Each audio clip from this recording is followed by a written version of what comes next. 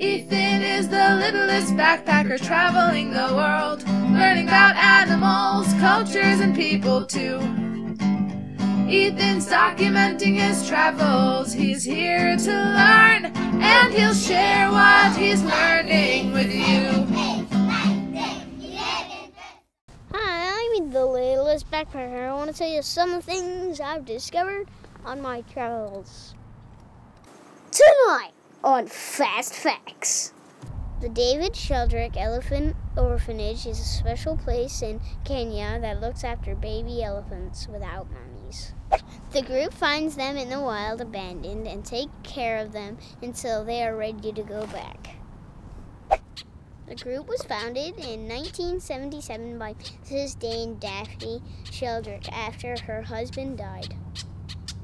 Mr. Sheldrick was an incredible naturalist and wanted to help save wildlife in Africa from poachers. We couldn't resist going to the orphanage to see the little elephants.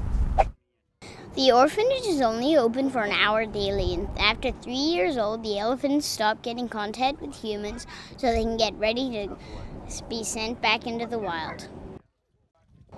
African elephants live in the middle Africa. Their favorite habitats are forests, deserts, and woodlands.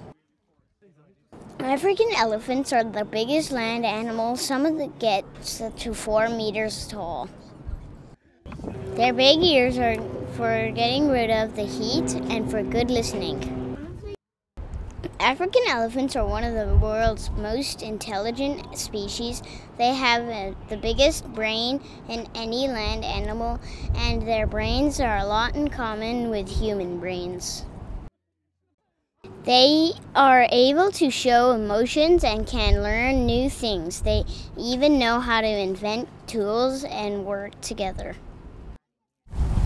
African elephants are some of the beautiful and incredible animals I have ever seen. But sadly, because of poaching, their population is down to just 400,000 in Africa today. But with the group like David Sheldrick Orphanage, there is still a chance for elephants.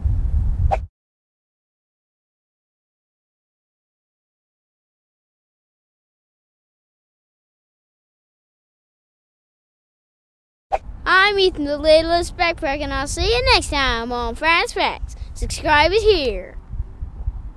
You've been watching Ethan, the littlest backpacker out there.